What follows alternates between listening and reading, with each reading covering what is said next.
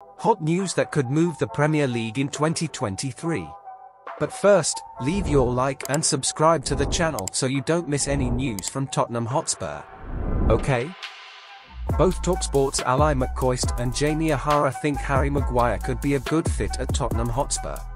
But should the Manchester United captain switch allegiances and sign for his club's Premier League rivals in January? Just how would Spurs boss Antonio Conte fit him in his playing system?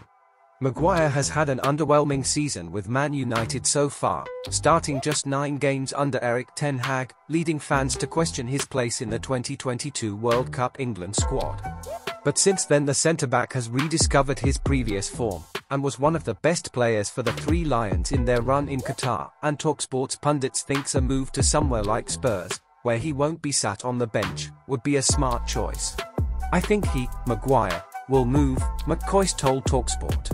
I don't think he may move, I'll go one further, I think he will move. He continued, straight away off the top of my head, I'd say he's good enough for Spurs. Ex-Tottenham player and avid Spurs fan O'Hara later agreed, saying, say Spurs come in for him in January, I'd take him at Tottenham by the way. We need a centre-half. But the question is, how would Maguire fit into Conte's finely tuned 3-4-3 formation? talkSPORT.com has taken a look. How would Maguire fit into Spurs 11? Luckily for Maguire, Conte plays with 3 central defenders, which means there's less competition compared to a 2-man centre-back pairing. He's also clearly much better suited to 3 at the back, as shown in previous tournaments with England compared with his Man United form, although he was part of a back 4 in Qatar. As he's placed on the left side for the Three Lions and for Man United when he's put in the team, it's likely the Spurs boss would put his new signing there too. That would of course mean Spurs' current left-sided central defender Ben Davies, who went up against Maguire with Wales in Group B at the World Cup, would be dropped.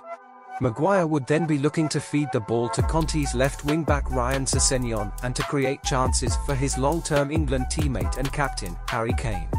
To Maguire's right and taking up the centre spot of the back 3 would be other Three Lions teammate Eric Dier. Whilst the pair didn't play alongside each other at this World Cup, they did at Russia 2018.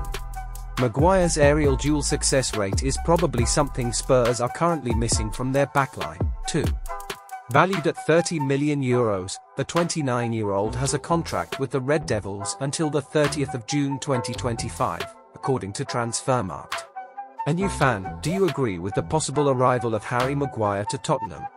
Comment, because your opinion is very important to us.